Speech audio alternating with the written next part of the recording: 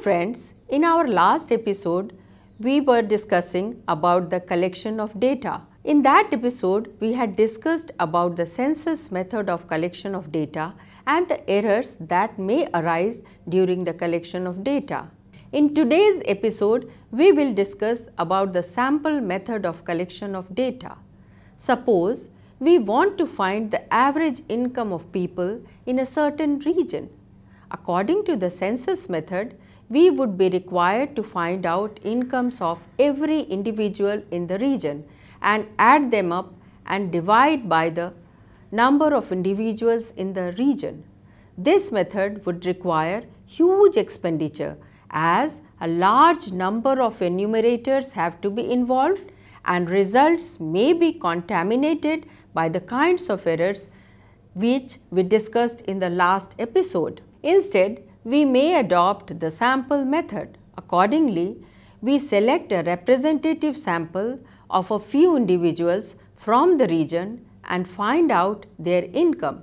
The average income of the selected group of individuals is used as an estimate of the average income of the individuals in the whole region.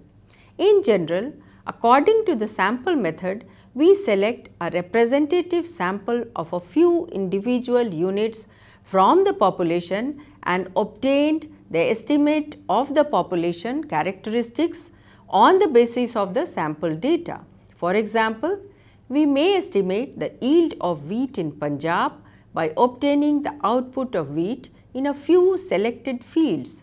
We may estimate the volume of timber in a certain forest by felling a few selected trees in the forest, and so on.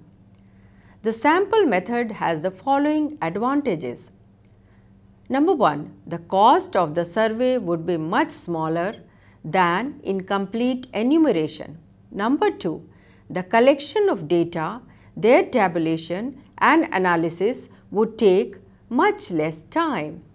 Number 3, the magnitude of errors described above would be much smaller.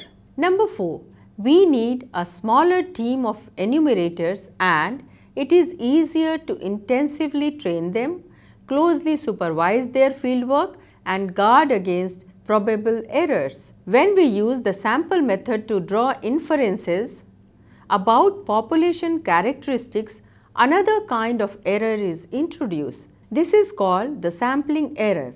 The errors which we discussed in the last episode, that is the measurement errors, recording mistakes, etc., are called non-sampling errors. For example, the estimate of the average income of people in a certain region obtained on the basis of incomes of a smaller set of individuals included in the representative sample will not be equal to the true average income of people in the region. The difference between the sample estimate and the true average income in the region is called the sampling error. It should be noted that several sets of representative samples from the population can be drawn. Each one will give a different estimate of the population characteristic, the average income, variability of income, etc. This is called fluctuation due to sampling or sampling fluctuation. Let us take an example. Consider a hypothetical case where there are only 5 farmers in a village. The variable x, that is the income of farmers, has measurements 500, 550, 600, 650, 700. We note that the population average of 500 plus 550 plus 600 plus 650 plus 700 divided by 5 is equal to 600. Now, suppose we select a sample of 2 farmers where x has measurements of 500 plus 600 divided by 2 is equal to 1100 divided by 2 is equal to 550. Hence, the sampling error of the estimate is equal to 600 true value minus 550, the estimate is equal to 50.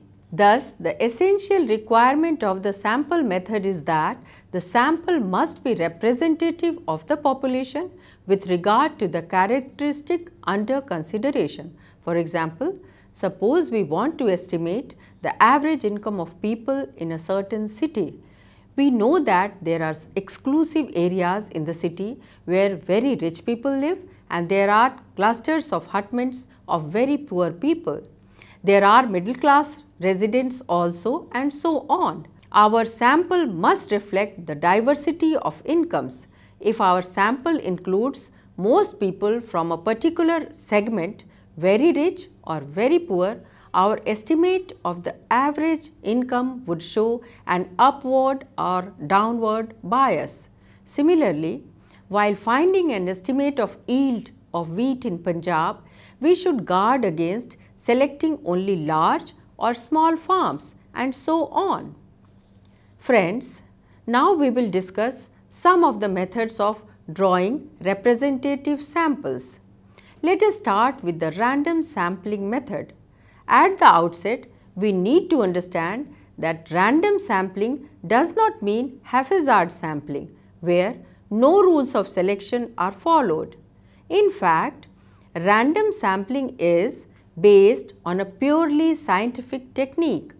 Random sampling requires that every individual unit in the population gets equal chance of being included in the sample. The selection procedure must guarantee this property. This can be done by using the lottery method or by using random number tables. Let us first discuss the lottery method. Suppose there are 50 students in our class and we require to select a random sample of 5. We may adopt following procedures. First of all, we prepare 50 slips, papers of identical shapes and size. Then we write the names of students on the slips, one each student.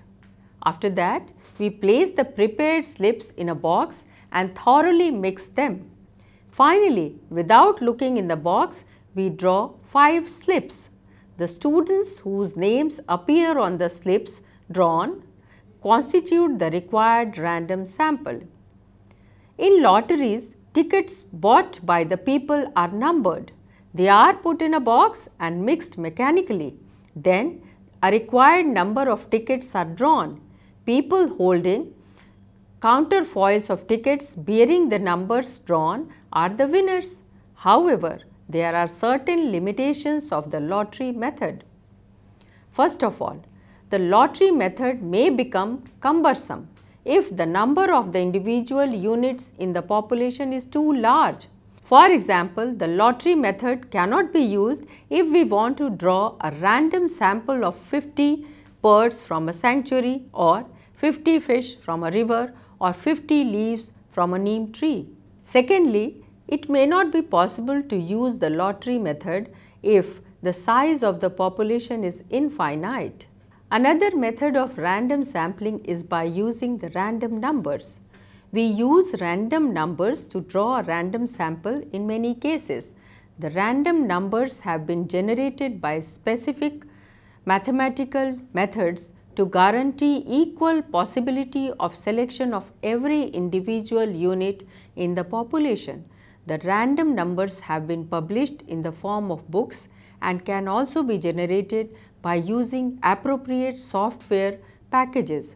The important property of random number tables is that we may open the book at any page and start reading the numbers row-wise or column-wise from any point. The numbers so obtained are random numbers.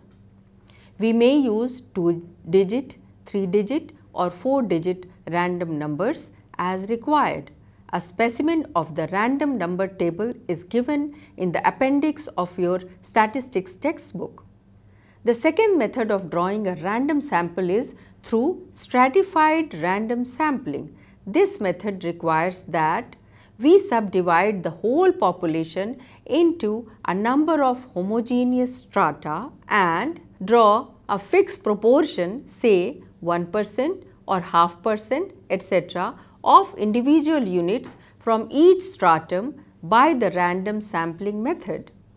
This method is used when the population is not homogeneous with regard to the characteristic under investigation. For example, to estimate the average income of people in a city, we may identify homogeneous strata, that is, the areas where very rich, middle class and poor people live. Then, select a fixed proportion of individual units from each stratum. The homogeneity of each stratum with regard to the characteristic under investigation is the essential feature of this method. Thus, friends, we have studied today that economic facts expressed in terms of numbers are called data. The purpose of data collection is to understand, explain and analyze a problem and causes behind it. Primary data is obtained by conducting a survey. The data already collected, processed, tabulated and published are secondary sources. The objective of the study thus determines the choice of source of data and mode of data collection.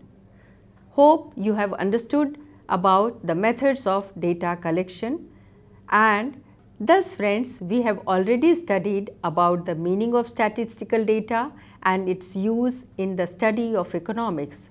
We have also discussed about the types of the data, that is the primary data and the secondary data, and we have also studied the methods of collection of data, that is the census method and the sample method. Thank you.